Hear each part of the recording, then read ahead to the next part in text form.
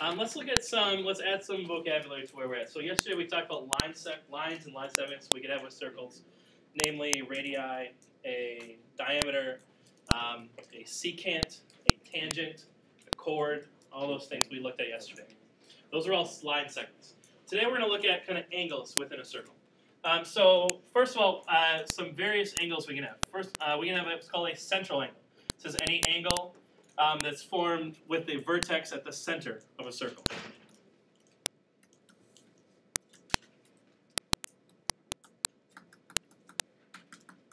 With its vertex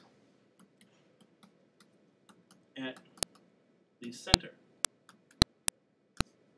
of a circle. It's called a central angle, central center. So in this case, angle ACB would be a central angle. If we create a central angle and extend the rays out so that they intersect the edges of our circle, we're going to form what are called arcs. And there are two arcs formed by any central angle.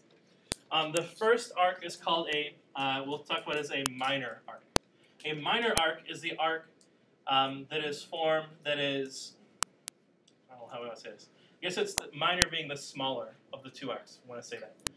The minor arc is going to be defined as the points on a circle that are between the two rays.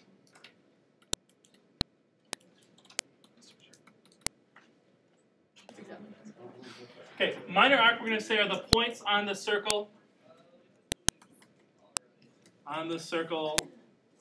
between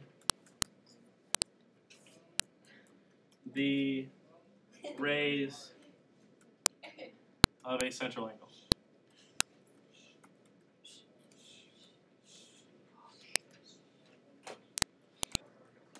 For notation, we'll denote minor arc here, AB, as AB with an arc symbol over top of it. This will be our minor arc. Our minor arcs will have 2 points, the 2 endpoints of the arc.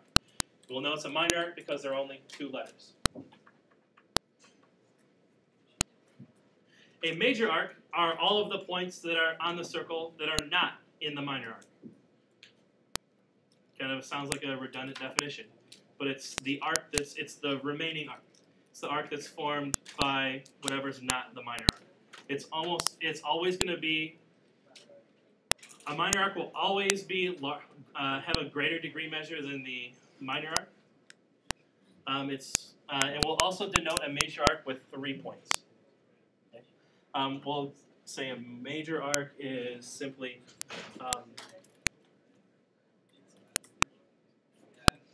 the points on a circle not in the corresponding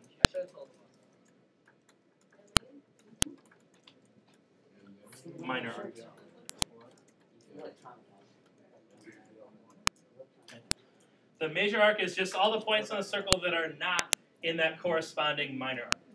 So, for example, this angle ACB forms minor arc AB. It also forms major arc ADB with an arc. Notice that I have 3 letters. My third letter D is a point on the circle that's between now the 2 endpoints, of my minor arc that's not included. So my D is going to tell me that to find major arc ADB, I'm going to start at A, go toward D around the circle, and end up at B eventually. Okay? If I want a minor arc, I'll start at A and just go directly to B in the shortest possible distance. This is the 2 types of arcs that we'll see. A major arc will always be greater than 180 degrees. It's always greater than half a circle. The minor arc is always going to be less than half a circle. If we have exactly half of a circle, or an arc formed by a diameter, or formed by a straight angle, then we'll call that special case a semicircle. So a semicircle is an arc formed by a straight central angle.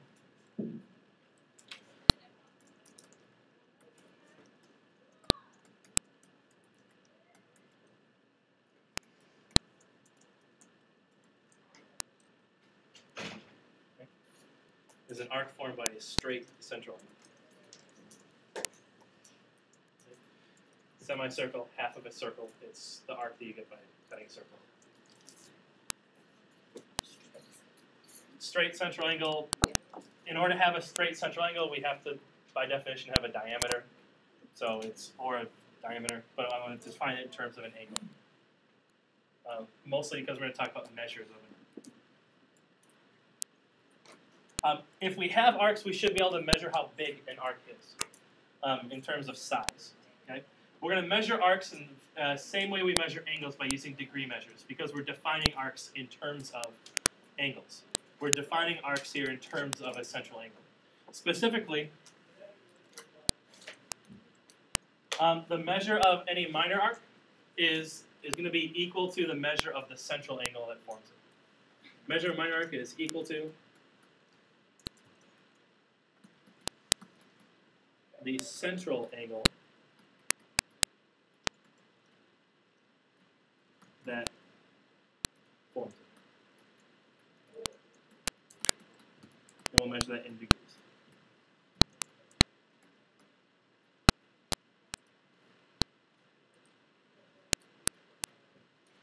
Similarly, since the measure of the major arc, since a major arc is simply just all the points that aren't on the minor arc,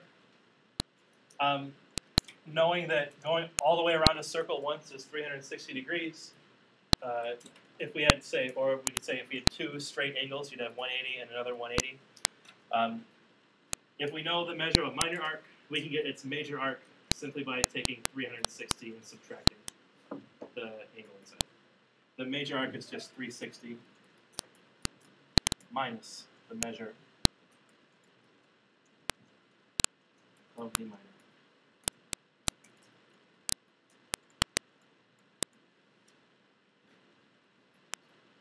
Because they're interrelated.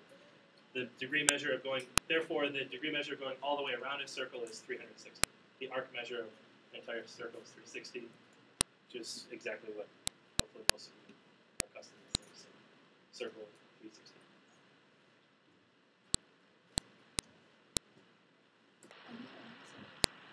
So if I give you, say, a circle here, let's try to find some missing parts. So in circle O, denoted by its center, M, Q, and NR are both diameters. Let's find some arc measures. Okay. So if I want to find what arc MN is, what's the measure of arc MN in this case? Andrew. 70. It's the same as its central angle. MN is formed by this central angle. Therefore, the measure of arc MN is 70 degrees. Let's see, arc NP. Blake, sorry. Brett, sorry. Again. B, Brett. That would be 180. 80 degrees, sure. 30 degrees is this angle in here. 70 is here. So what's left over in here better be, well, if this is the diameter, this is a straight line, NP, angle NOP better be 80 degrees, so arc NP better also be 80 degrees. What's the measure of major arc MQN? MQN should be, what, 360 minus 70, which is, yes, 290. Arc MR.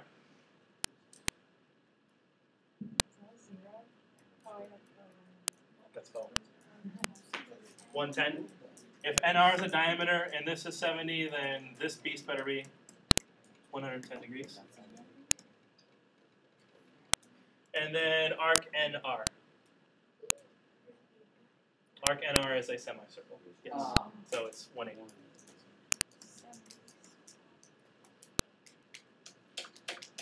Okay. First try, you had, let's see, you had a line, you had a segment addition postulate that said that if you could, a segment's length is just equal to the sum of its pieces. you had a angle addition postulate that said that if you added the angle measures, two smaller angle measures together, that should be equal to whatever the larger angle is. You take the parts of a large angle, add all the little parts together, gives you the sum of the whole measure of an angle. It's the same idea for arcs. So the arc addition postulate says essentially that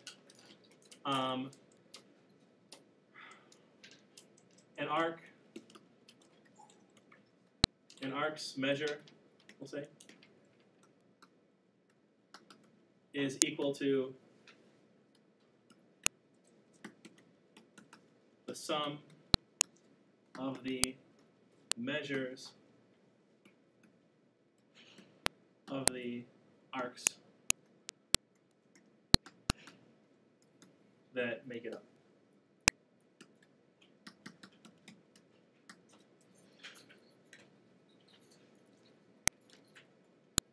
So for example, if I wanted to find what the measure of major arc ACB is, that should be equal to the sum of arc AC plus arc CB. This big arc here is equal to these smaller parts. It's all the arc addition postulate says. It says we're allowed to add the pieces together to get the whole thing. Sounds kind of, I don't know, simple or redundant, but let's see. Anyone still copying that?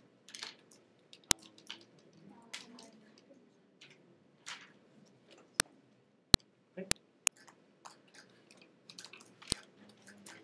So find the measures of the following arcs. I want to find the measure of arc CA. Well, I can use the arc addition postulate to just add the smaller pieces and get the big arc here. So arc CA should be what? 96 plus 42 is 138 degrees.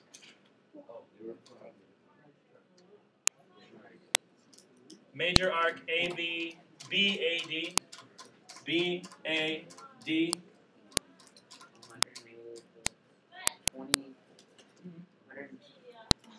122?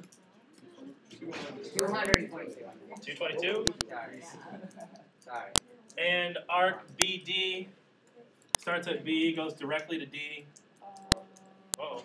Probably want to find this. Yeah. Yeah. 96 plus 42. Well, this is 180 well, that's 42. If I had a calculator,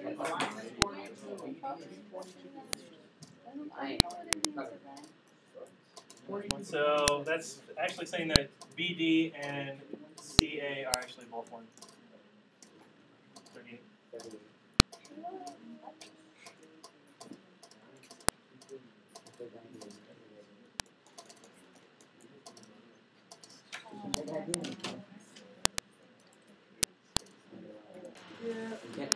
Okay. Last idea for today. It's kind of just again defining what congruence means for circles. Recall that congruent means same measure but not necessarily the same part. There's a kind of a minor, well, a small but very important distinction between congruent and equal. Two things are equal if they're exactly the same. Two objects are congruent if they have the same measure, but they could be like different objects. So they don't necessarily have to be the same. You're not necessarily looking at the same piece. You look at just the same length at two different spots. Congruent circles are any circles that have the same radius.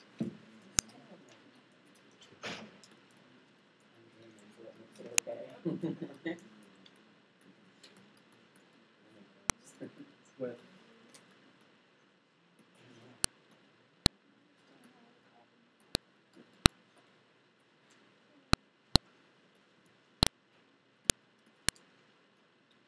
the same radius measure. So if the measure of their radii are the same, then the circles are called congruent.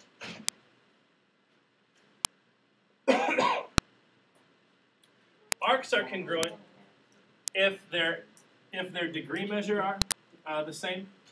Congruent arcs are arcs with the same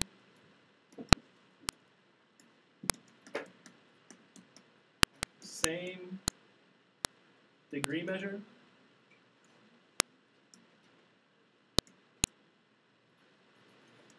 And It's not just good enough to have the same degree measure for an arc. They have to have the same degree measure, and they come from the same circle or congruent circles.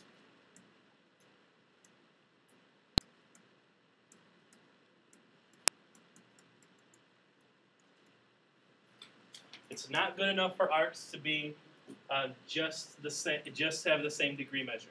They also have to come from either the same circle or congruent circles. Anyone want to take a stab in the dark as to why that second piece is very important for congruent arcs? Why it's not good enough just to have the same degree measure? Why the central angle isn't just enough?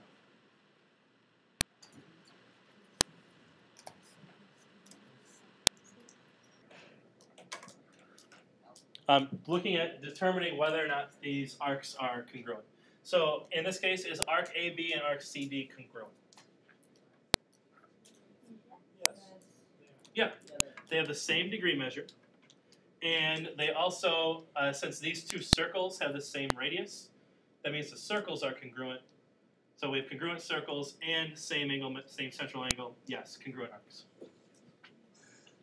How about the second example? No.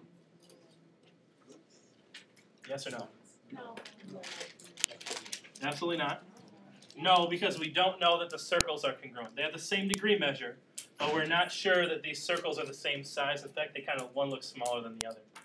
So this arc themselves are not actually the same. They're not congruent. They won't have the same length. How about major arc STV,